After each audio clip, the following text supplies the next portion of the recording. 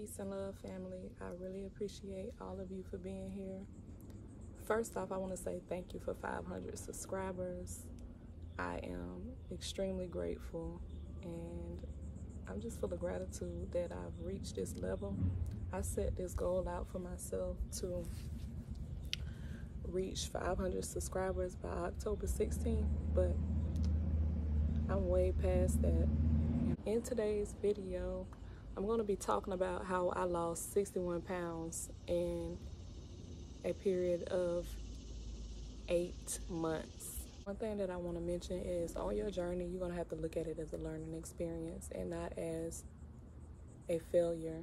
So it's going to be times where you fall, but don't focus on you falling. Focus on you getting back up and focus on the present moment, because you can't control the things that already happened. You have to let that go.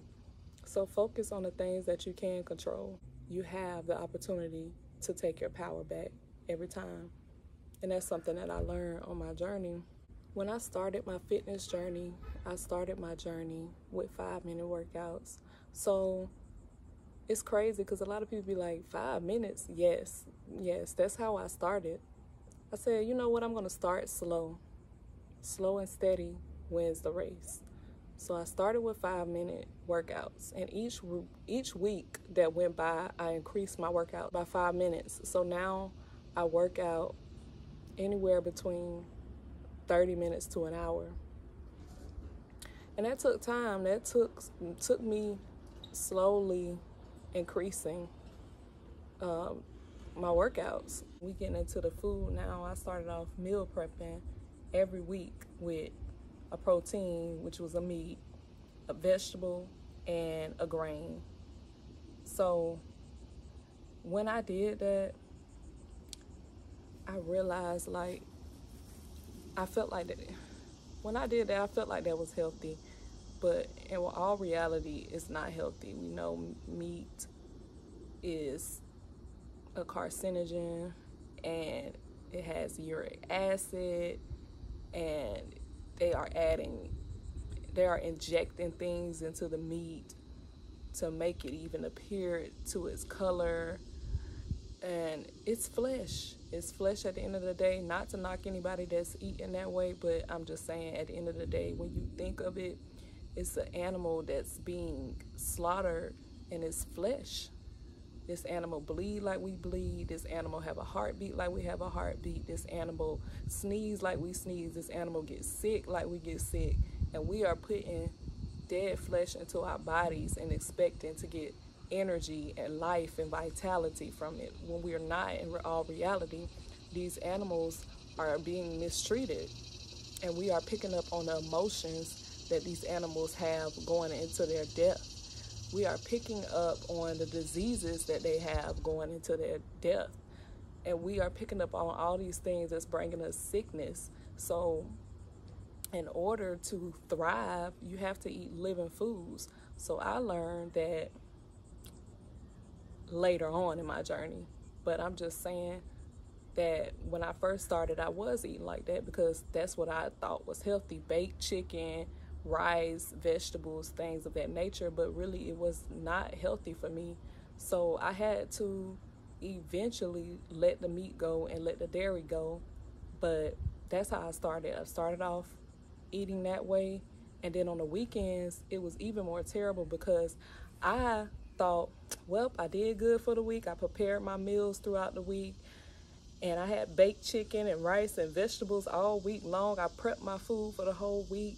And now it's time to reward myself with Chick-fil-A and McDonald's and eating out all day long. It wasn't like I had a cheat meal. You know how some people have a cheat meal? I didn't have a cheat meal. I had cheat meals, meaning breakfast, lunch, and dinner, and in between I was eating all kind of stuff. And I was expecting to get results from that. So the first 2 months of my journey, I didn't see any results. I had stubborn fat real bad, which we all know that processed foods create that fat around the waist, that stubborn fat, processed foods and processed sugars. So it's just gets stuck. It gets stuck in the gut. So I was eating like that, and I wasn't stopping. I had to eventually let go of the meat, let go of the dairy, let go of the alcohol, let go of the processed foods to really see results. And I really didn't start seeing results until I went on an all fruit cleanse. Really, I did fruit and salads. That's it. When I did that fruit and salad consistently, and then I did an all fruit cleanse for 90 days, 30 days of that was juicing. That's when I really saw results, and I really felt the best that I ever felt.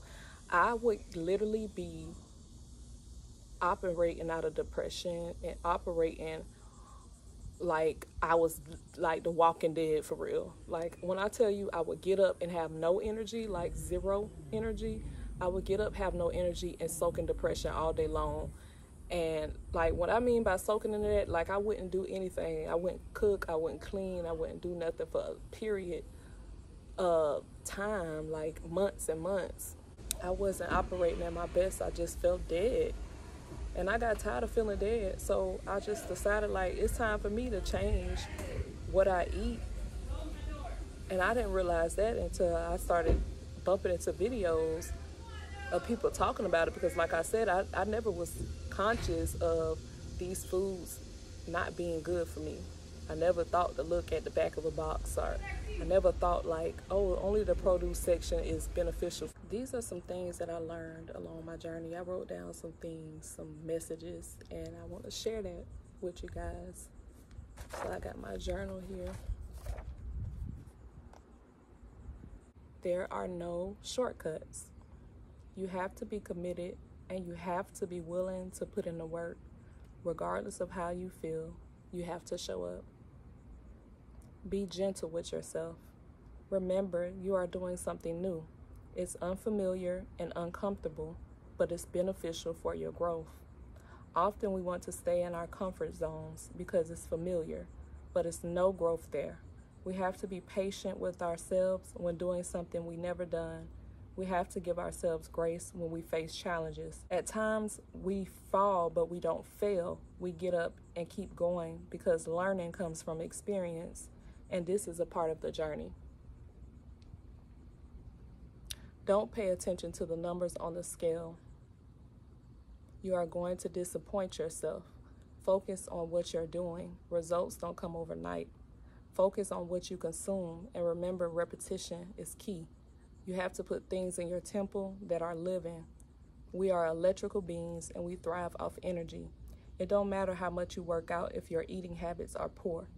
Know what it is you want, because all of us are going into it with different goals. My goal was to lose weight, then ultimately that changed to me wanting to be healthy and feel good. So it's no longer about that anymore. There are no such thing as cheat meals. Crackheads don't go to rehab and smoke crack only on the weekends. That defeats the purpose. The goal is to get off the controlled substance, not minimize how much you use it. And that is it. Peace and love, family. Thank you so much for watching, and I love you all. Peace.